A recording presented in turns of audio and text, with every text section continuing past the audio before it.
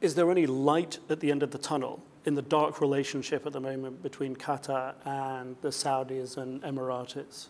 We will remain hopeful. There were some opening previously in the last couple of months for a dialogue between Qatar and Saudi. Unfortunately, it didn't result and the channels being suspended. But Qatar has been always very clear that we are open for dialogue, we are open for engagement, as long as it respects the international law and the sovereignty of each country. We want the best for all of us, for all of our neighbors in the region. We want to be forward-looking and to looking for more prosperous future and stability in that region. And this cannot happen with a zero-sum game approach.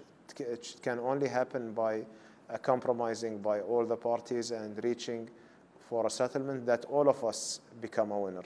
We never meant to undermine or to humiliate any country. We want them to come out of this stronger, and all of us emerge as a region stronger. And I think this will be a historical opportunity for us to be more forward-looking, how we want our future looking like, and how can we safeguard it from any future conflict as GCC countries.